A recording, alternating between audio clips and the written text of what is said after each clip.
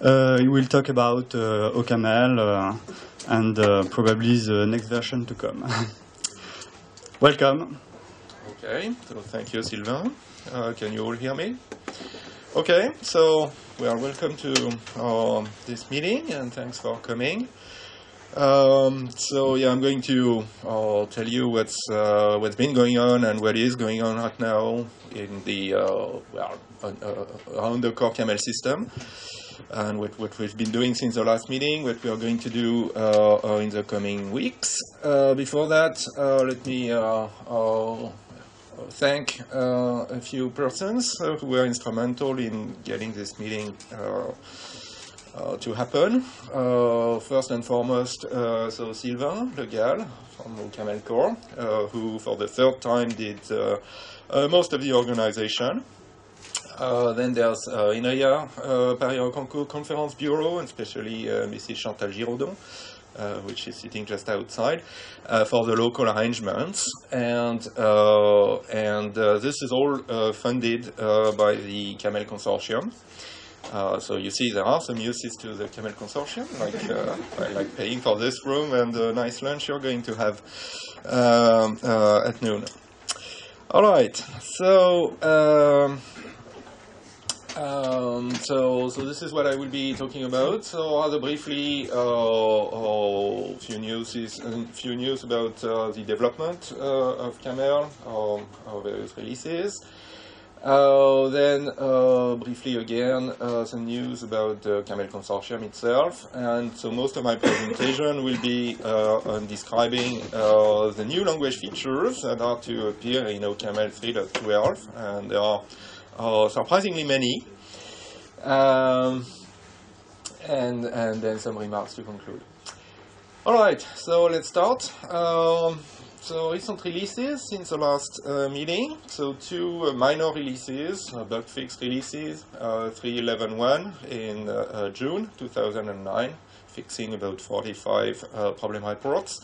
And another one, 3.11.2 in January this year, fixing about 32, and with quite a few improvements on and updates on the debugger, OCaml debug. So thanks to Xavier Leroy for his work. And a few old feature wishes were granted. All right, so that's kind of routine. So the next release will be a major release, 3.12.0, with again surprisingly many new language features. That's a teaser for the end of the talk. More bug fixing, more wish granting, and we've been careful to preserve backward compatibility. So currently there's only one known and voluntary backward incompatible change. And that has to do with the string to integer conversion functions, which used to accept the string literal representing max int plus 1 and silently turn it into min int. So there were bad reasons for doing that, and those have gone. So now that those functions will fail in this particular case, and I hope this is not going to break too much of your code, but well, we will see. All right, so here is the tentative planning. So I'm happy to announce that that we've done a feature freeze. So now we know what's going in. And so in the coming 2 months, say, we will finish merging. So some of those new features are still on branches, writing documentation, updating Caml P4 and OCaml doc accordingly, and doing more bug fixing. I hope to have a first beta release in early June, or maybe even late May, and for a final release in early July, before the summer break. And as usual, testing and feedback from you is much appreciated. So either if you track the Subversion trunk, or at least when we release beta versions. Okay, so a few words about manpower. It's always been the Achilles heel of OCaml's development. So it is on the rise, especially thanks to external contributors. So Alain Frisch from Lexify did a lot of work on the new features, and more recently Mark Shinwell from Jane Street also joined the core Caml development team, and we are very happy to have both of them on board. And then there's the usual suspects, so the historic INRIA team, that makes me feel very old. So especially Damien Deliger and I. So Jacques Garrigue, who's at Nagoya University in Japan, is still active, and some of the new features were actually developed by him. And then, as I mentioned earlier, so we have Xavier Leroy contributing as well. So he's an INRIA research programmer, and he splits his time between several research projects, one of them being Caml. So in the end, we have the equivalent of about 1 person full-time, which is still about twice as much as what we had 2 or 3 years ago. And I'm also glad to announce that the legal status of contributions from outside INRIA was clarified, and the answer is called a contributor license agreement. That's basically a piece of paper that says well, that you, the contributor, keep the copyright, but you grant INRIA the rights to do whatever it pleases with your code, and you also give up on any patent claims, if any. And so that's kind of a standard procedure. The Apache Foundation, for instance, uses this for all its contributions. Sorry, for all its contributions, but it's still more lightweight than the copyright assignments that the Free Software Foundation use. In a copyright assignment, you give up all your rights on your code, and that doesn't fly well with French law.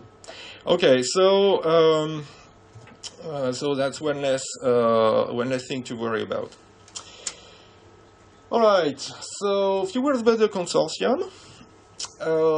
So we have one new member this year. It's ML State, which is a startup company based in Paris and doing web programming, let's say, server-side web programming. I don't know if anyone from ML State is here today. Okay. So you may know David Teller, for instance, from his work on batteries, and he joined ML State recently. And so that brings us to 11 members total. That's getting respectable. So this is a list of all members, and as you see, it's a fairly diverse bunch. Ranging from a one-person company, OCaml Core, to many-person companies like Microsoft and Intel.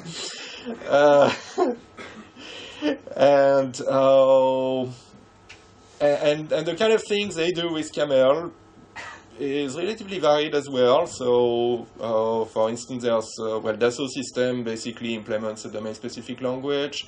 Microsoft, CEA do static analysis tools and program verification tools in general.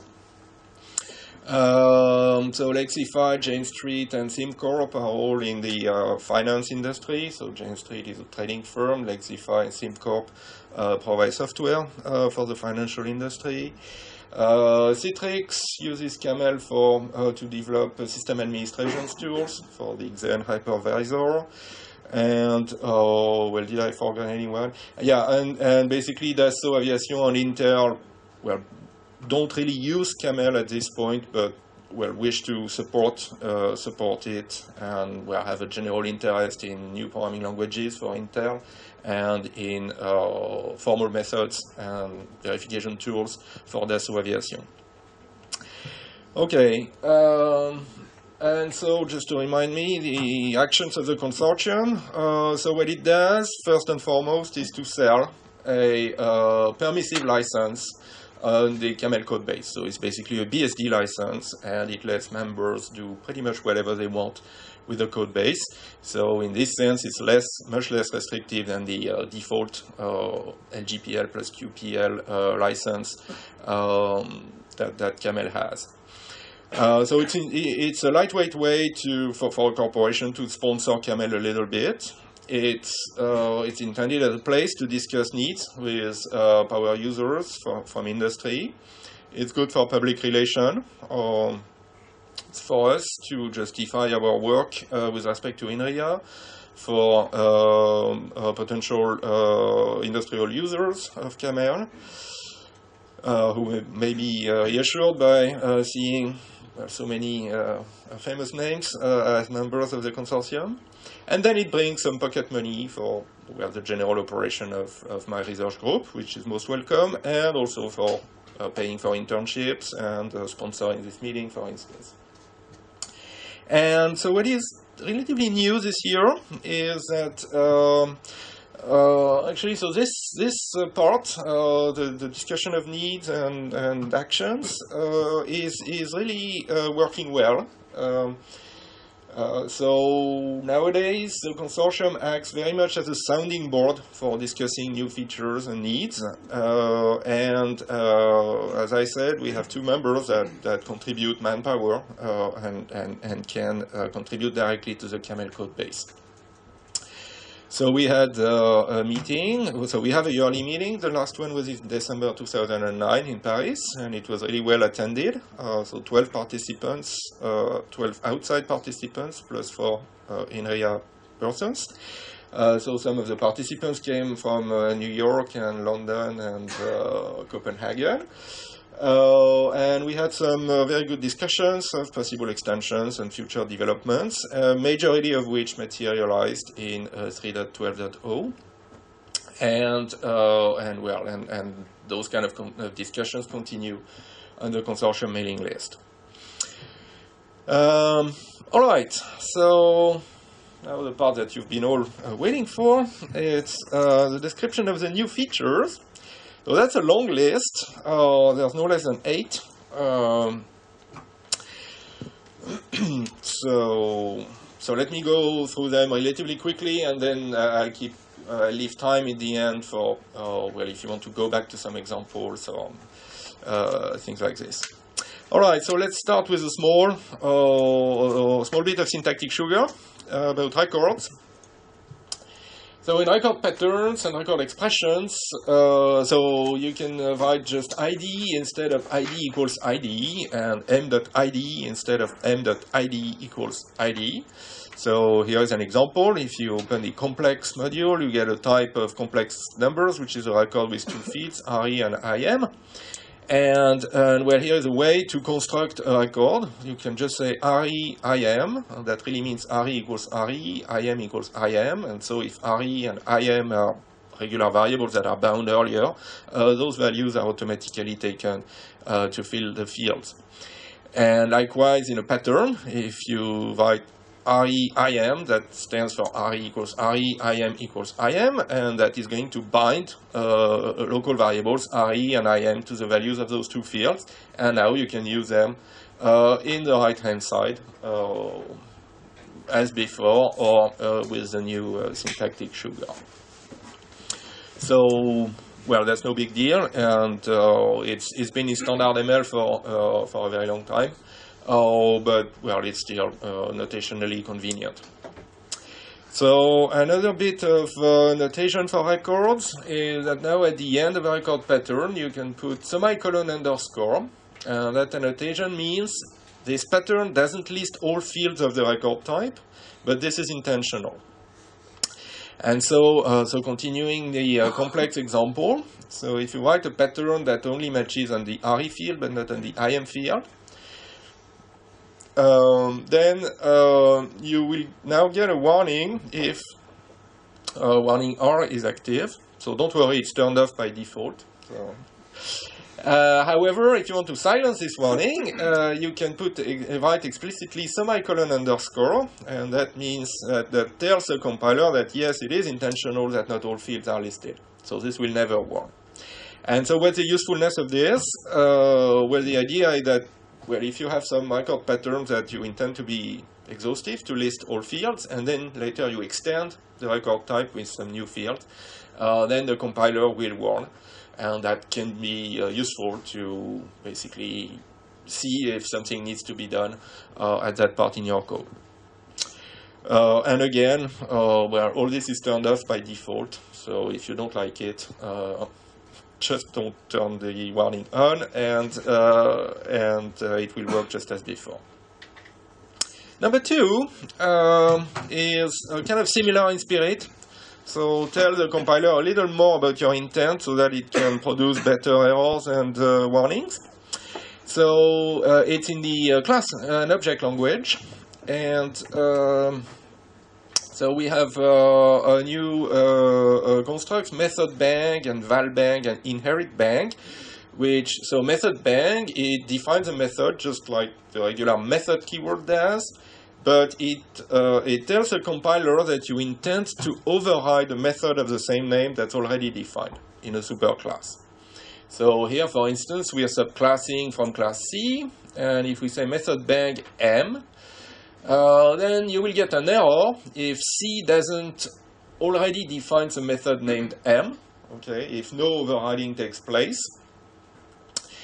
And symmetrically, if you define a method N, which is intended to be new, and you will get, you can get a warning if actually C defines a method already, and that method is called N. And again, this is a warning that is turned off by default. So similar annotations exist in other O languages like C#, I believe, and it's quite effective at catching misspellings. Basically, you wanted to override a method, but you got the name wrong, or things like stupid things like this. Okay, so here you will get a little more help from the compiler.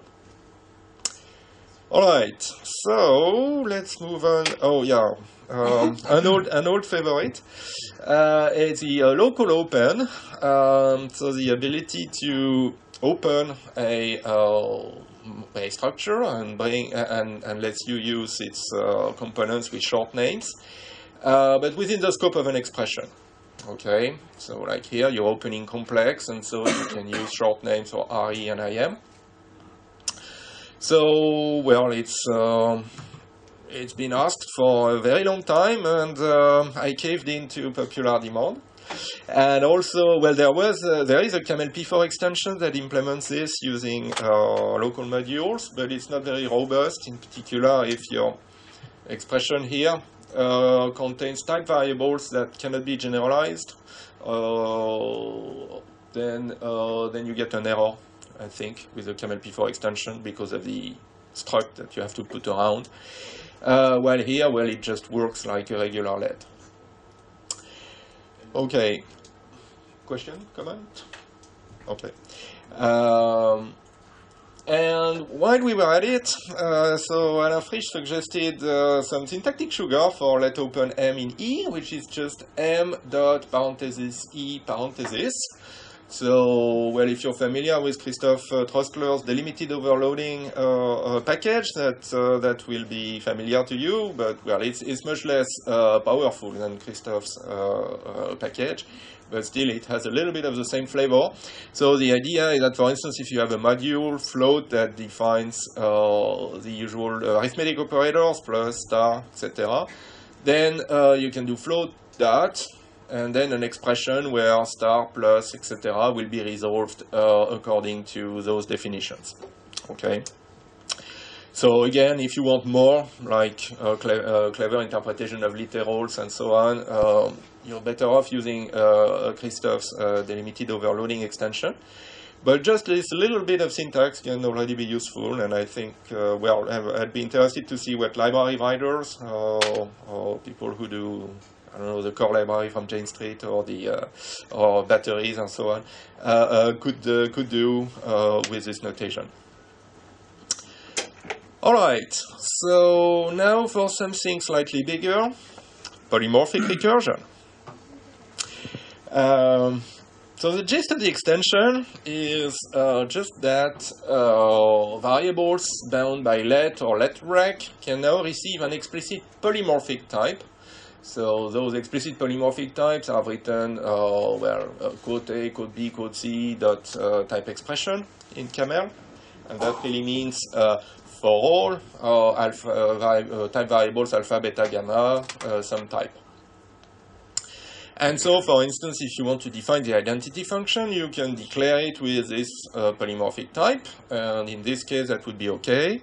But if you get the definition wrong, like here, then you will get an error. The compiler will tell you that this has type beta or int, which is not as general as for all alpha, alpha or alpha. And you should contrast this with regular type constraints. So if you just put ID alpha or alpha, this really means there exists some alpha such that ID has this type. And so in this case, this definition is okay, and alpha becomes int. Okay, and you get a function of type int or int. All right, so unlike regular type constraints, those polymorphic type constraints are reliable. Okay, so we know that the final type of ID will be exactly this and not something less general. So now we can use those optional declarations to type check recursive definitions better. Namely, we can now have recursive definitions where the recursively bound functions can be used at several types within the recursion, several different types within the recursion, and that's the essence of polymorphic recursion. And well, here is an example. Say you have a type of terms that contains in particular various association lists. So here is a list of string type time term, and here is a list of int time term, and then you want to recurse over those terms, do some processing, and with an auxiliary function, mutually recursive function, that is going to process lists, association lists. Okay, but here it will be called with a string parameter, type parameter, and here with an int type parameter. So if you try to write this in Caml today and you just erase this constraint, it's not going to work because you're using shift list with two different types within the same definition, and that's not allowed. However, if you put a explicit polymorphic type constraint, then the compiler is going to use it and see that everything is okay, those two calls are okay, and this definition is actually polymorphic enough. All right, so that's a simple example of use of polymorphic recursion. So there are more advanced examples that involve so-called non-regular recursive data types. Basically, type T, alpha T that recurses, for instance, on alpha list T. Okay, so T, but with a different type parameter. So these you can write in Caml or in standard ML today, but you basically cannot write any interesting recursive function on it because it needs to be polymorphically recursive. And so now you can write functions over those weird and regular recursive data types, and they even have some uses. So if you look at Kazaki's amortized data structures, some of them actually use non-regular recursive data types. All right. Another really big one is first-class modules. So that's basically the ability to encapsulate a module as a core language value. Okay, so which then can be carried around just like any core language value, just like an integer or a function or a record. Put into data structures, put into references, whatever, and later you can recover the module from this value and use it in a module context, like as an argument to a functor or whatever. And so syntactically, so at the level of expressions, there is a module injection that takes any module X and an explicit type for it and returns a first-class value, whose type is this new form of type, module, some package type. And then in a context expecting a module, you can write val of an expression, which must have a module type, so which must be one of those first-class modules, and extract it with an explicit type. And so the types in question here, so these are not arbitrary module types because that would make type checking and type inference for the core language way too complicated. So it's a subset of module types consisting of a name, which is basically the name of a signature, something you've defined with module type S equal. plus optional constraints, so substituting some type components with some type expressions. And so, so this is basically an extension of an earlier proposal by Claudio Russo, which has been part of MoscoML for a while.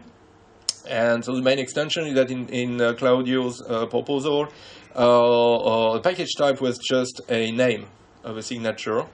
And so Alain added the possibility to change some of the parameters, to add some types basically as parameters. That brings useful additional flexibility. And of course, so those types are compared by name on this part and by structure on the toes. All right, so what can you do with that? Well, perhaps the most typical use is to select at runtime among several implementations of a signature. So here is a synthetic example. So say you have a program that outputs graphics in various formats. So you can define a type of devices, module type of device, which is an output device with various functions.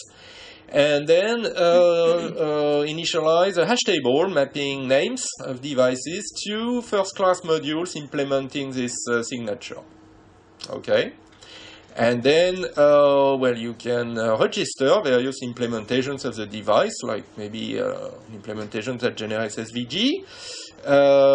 And so you add to the table with the name SVG the first-class module obtained from module SVG viewed with type device. And likewise, maybe in another file, you will have a PDF output module that you will register with name PDF. And then, again, in some other part of your program, you can now parse the command line to see what device the user wants. Look up that name into the hash table. So that gives you a value of type, first-class value of type module device, which you can then project into the module language using this val device constraint.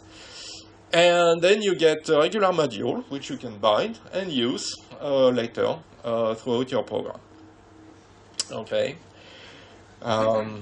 So that makes the module language a lot less static. Okay, you can really do more computations and more runtime choices when it comes to modules. So there are plenty of other uses, and if you're interested, you should talk to Alain Frisch, and he has some nifty demos to show you. So one example is to write functors that take a list of structures as argument of arbitrary length. So this has some uses in static analysis in particular, when you construct domains. And so that now will be expressed as a function, a recursive function that will take a list of first-class structures, okay, and produce a first-class structure. And but that can be written. You can do the recursive construction and everything. It provides an encoding of existentials, so first-class values with existential types. So it is an encoding, so it's slightly heavy, but the expressive power is here. And actually, more generally than just existentials, some forms of generalized algebraic data types can also be encoded. Again, at some cost in verbosity, but the expressive power is here, and the resulting code is reasonably efficient. All right, so 3 more to go.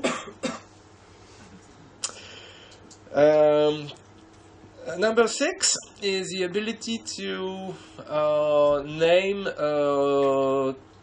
types or type variables as parameters to functions. So basically, in the parameter list of a function, well, you can have variables, you can have patterns, but now you can also have this parenthesis type T parenthesis construct, which basically is a formal parameter, and the effect is that within the function, the name T exists, and it's a new abstract type name. Okay, like, I don't know, like int or float. But outside, when you leave the scope of this declaration, this T becomes a regular type variable alpha from the core language, and then it can be generalized or instantiated as usual, following the rules of the core language. And so this parameter has no runtime effect, so no type is actually passed at runtime. Okay, it's just, but it's a way to bridge module level constructs and core level polymorphism. And here is a simple example. Say you want to sort and remove duplicates in a list. Okay. So if that's a monomorphic list, if it's a list of integers, for instance, you could easily use the set module to do this. So you would construct using set.make a set of integers type, a module, and then you can insert all elements of the list in the set. And since it's a set, duplicates will be removed, and then ask for the elements of the set, which is a sorted list. And so mission accomplished. The problem is that now, how to do that if you want this function to be polymorphic and work over any lists and given any comparison function? Well, now you can do this. So you're going to declare sort unique with one of those type S formal parameters, and then a comparison function over S's, and then a list of S's. And now S is a type name, okay, so you can use it to define a structure of, well, a structure that you can pass to set.make. So apply set.make to a type which is S and a comparison function which is a provided one. Then you can do the little hack I mentioned earlier, so insert all elements of L in starting from the empty set, asking for the elements. And at this point you get an S list as a result. And now, when you leave the scope, so S becomes alpha, and since it is generalizable, it is generalized, and so you get the expected type for sort unique. Okay, it's a regular type for a sorting function. Another example, declaring local exceptions in polymorphic functions. So exception E of alpha of quote A doesn't work in Caml, and for good reasons, because well, that would introduce unsoundness. However, you can do something similar but sound using this new notation. So again, so this is a function that basically just takes T and then a dummy parameter, declares an exception E taking T's within the local module, and then returns the injection function from T to EXN and a projection function from EXN to option T. And again, when you leave the scope of this T, it becomes a type variable, and it is generalized. So you get this type for new EXN. And then that kind of things can be useful, basically, to have an extensible data type for putting various data in it. All right, and that extension goes very well with the first class module extension also. Okay, so the last two are also about modules, but more about the module type language and the language of signatures.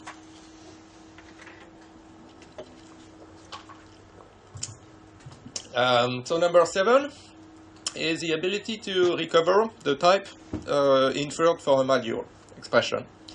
So it's written module type of M, and if you don't understand what that means, well, I guess you understand what that means, but it's basically M is any module expression, and module type of M is going to give you its module type, and it can be used in any module type context, in particular including signatures. So the main use is to enrich the signature of an existing module. So say you take the hash table module from the standard library and you want to add some functionality, like this add all, that takes all bindings of T1 and insert them into table T2. then that can be written quite concisely. The implementation can already be written quite concisely. So basically, you include the module hash table, and then you add the value fields you want. However, so until now, the writing an explicit signature for this myhash module was a complete pain, because basically you had to cut and paste the actual signature of hash table, okay, and add the declaration you want at the end. Sorry, there's a bit of a typo here.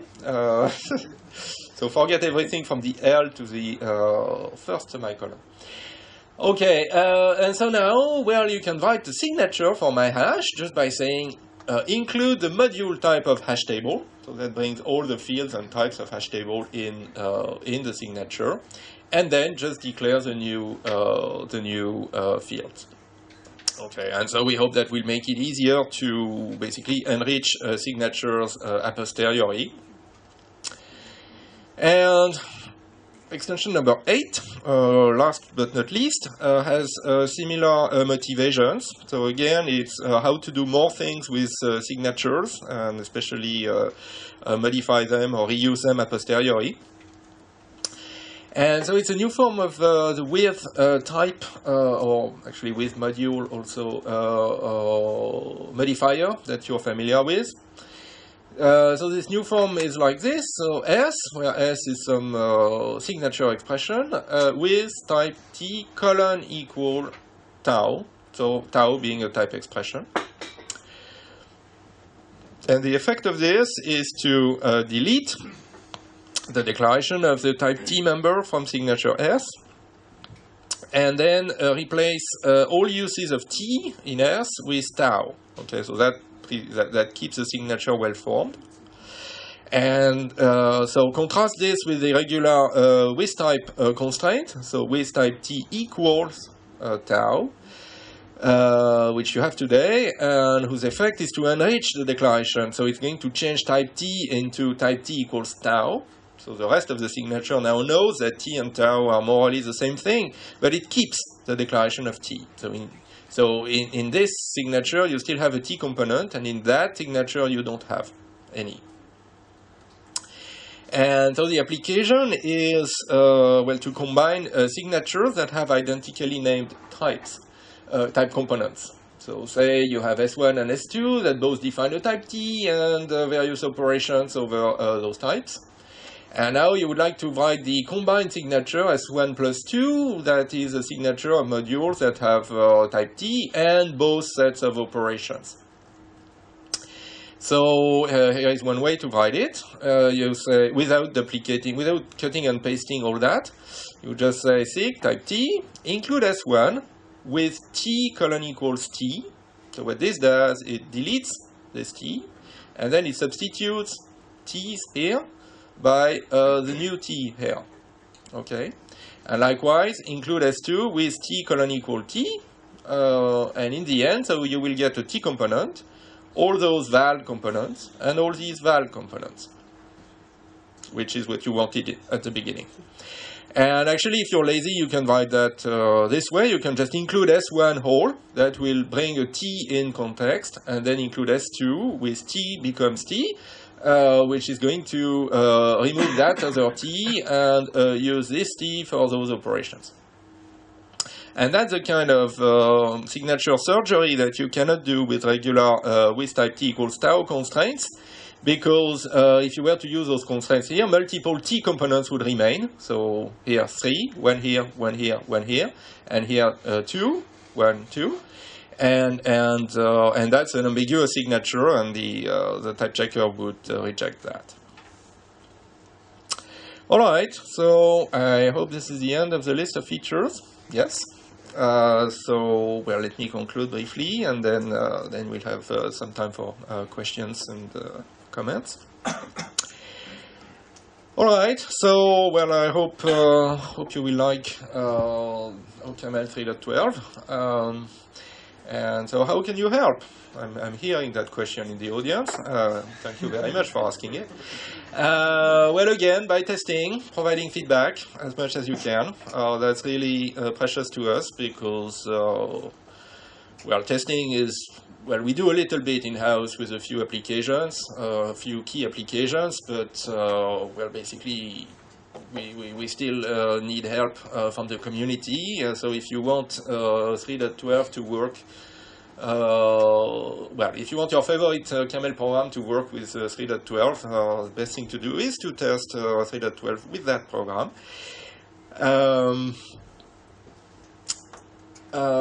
So I'm still hoping to get some volunteers to work on parts of the system that we handle really badly. And again, I'm thinking about the Windows port and the Windows binary distributions. So I'm the only one in the whole Caml team who ever touches Windows. Okay, all others just recoil in horror. No, that's not right. Alain does a little bit of Windows as well, because, well, he has to, I guess.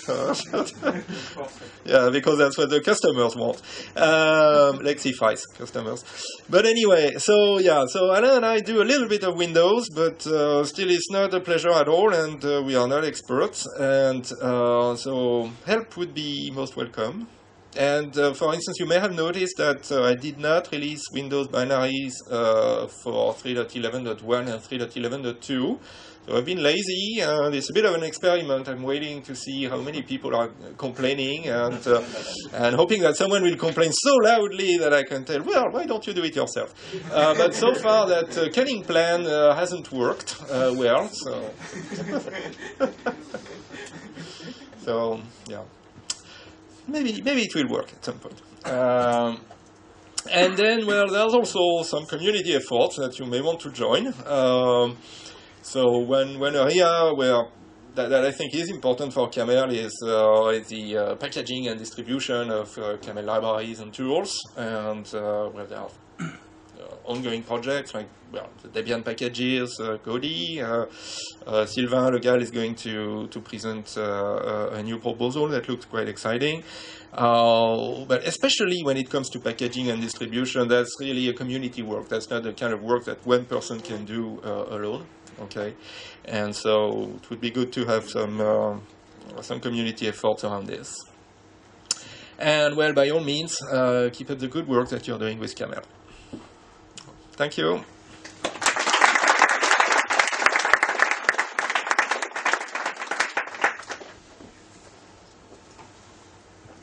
So we have plenty of time for questions, comments, discussions. Who's first? Yes. If we want to use this, do we just check it out as CVS, or are there tarballs? Okay, so it says VN now. So yeah, so in the Subversion trunk at this point, there's all the extensions except this one, which sits in a branch, and so Jacques Garrigue is going to merge it very quickly. So yeah, currently he's at some kind of meeting in a Japanese resort, but I'm not sure how much internet access he has in his ryokan. But as soon as he's back, that will be merged as well.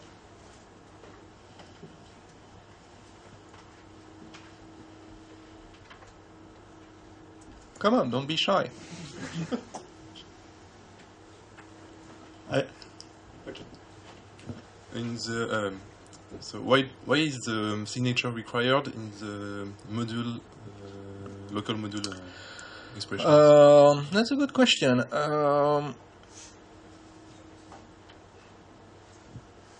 Let's see, and maybe Alain will correct me. I guess so. When you build, when you inject the module into a first-class value, okay. So the type inferred, module type inferred for that module can be of that form, but it can also be just a signature given in extension or something complicated, okay. So basically, it's important that the user says explicitly, I want to see that module with this particular package type, because that package type then goes into the type of the first class value. And so for projection, I guess, yeah, so now you need to infer in the worst case, you don't know of any type for exp that can be alpha, okay, and then you need to infer a type and of that form, and well, basically the type checker again needs your help in saying this is the package type that I'm expecting, okay. In particular cases it could infer it, but in general it couldn't. So yeah, that's a little bit verbose. But again, that's a module language, right? It's a module where you say, that's a language where you say things. Well, just using names. I mean, these are basically names, possibly with some constraints. So these are not too big as far as annotations go. Yes. Microphone, please. Thank you. Is there any subtyping in at the core language level? No. I don't think so. So you mean between those types? Yes. I don't know, is there any? No, I don't think so, right? That would be easy to implement, I guess. I don't like those answers.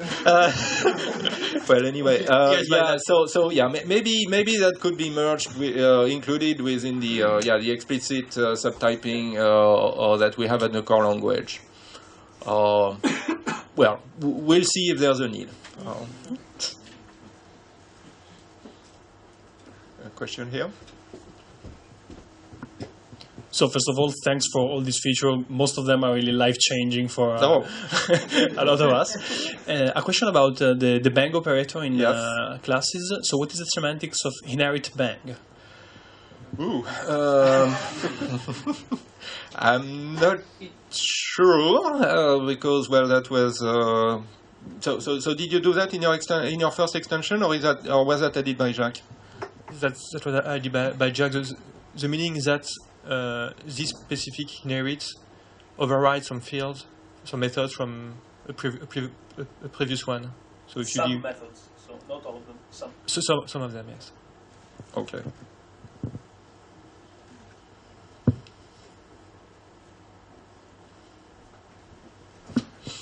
Yes, I was wondering if there's any plans for support for integrating OCaml Spotter or some other richer type annotations. So yeah, that's one of the topics we discussed at the consortium meeting. But so yeah, we don't really have a plan of action yet. So I think everyone agrees that well, the compiler should generate abstract syntax tree annotated with types and locations and so on. So some kind of rich version of the abstract syntax. So currently we have a little bit of that in the annotation files, the one you obtain with -d types.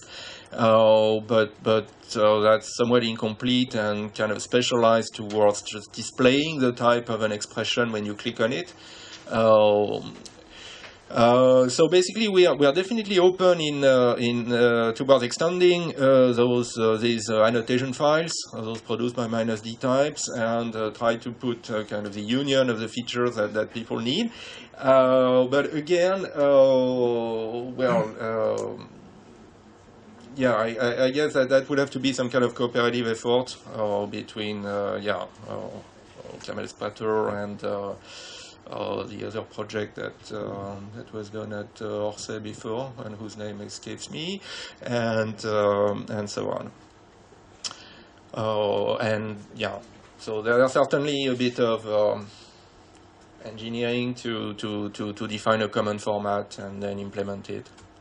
So yeah, if you're interested, I just try to join forces with the 2 or 3 existing proposals, and then I would be very happy to integrate this.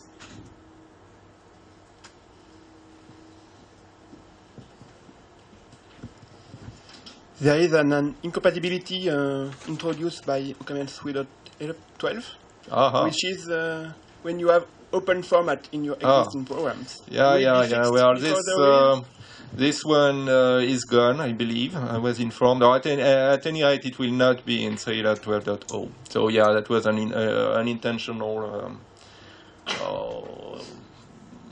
extension of the format interface that was an extension of the format interface that caused an unintentional hiding with pervasive, and yeah, that broke surprisingly many programs.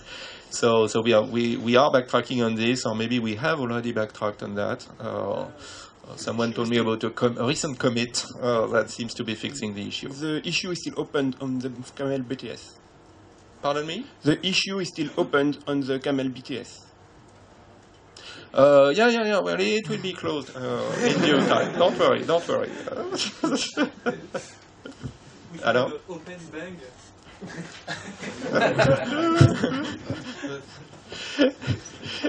Rejected.